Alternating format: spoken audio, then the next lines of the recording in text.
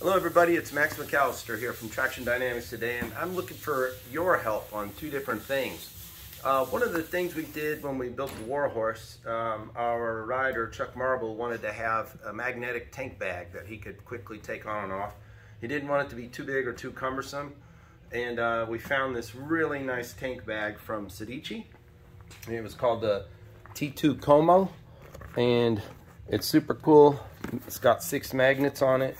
We came up with a system of plates to work on the plastic so you could just throw it down and go. The problem is, Sedici, that company, isn't making this bag anymore. But somewhere along the way, I saw some other company, I don't know if they stole it or bought the rights or what, some other company was making this exact bag but with somebody else's name on it. If you know the name of that bag, please comment in the below so that I can let other people know who's making it and where we can find it, because this is just a perfect bag to go in that space on top of the shelter on a Goldwing. Doesn't, you know, bother your legs or get in your way or any of that. It's it's really nice quality. So I'm sad they don't make it anymore, but so help me find it if you know a way, or if you've heard it.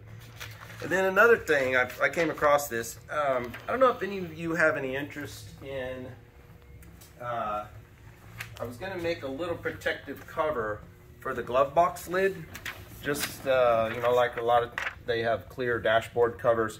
I was going to make a clear decal to protect your Glovebox from, you know, you punch the button and do all kinds of stuff a lot. So I was going to make them either in a glossy or have a matte option depending on the finish on your bike. If a protective decal like that is of interest to you, please comment and let me know, because if there is some interest, I'll get some made and see how they sell.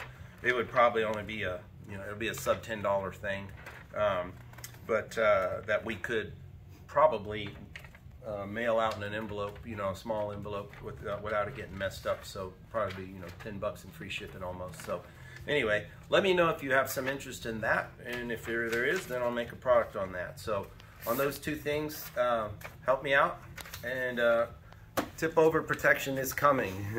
It's actually, there is light at the end of the tunnel. So we've signed off on various molds, and there's all kinds of things happening. It's taken a very long time to get what I wanted to organize the way I wanted it, but it is going to happen. So thanks for watching. Don't forget to give this video a thumbs up and share with your friends who ride Goldwings. And I'll be back with more great content soon. Yeah.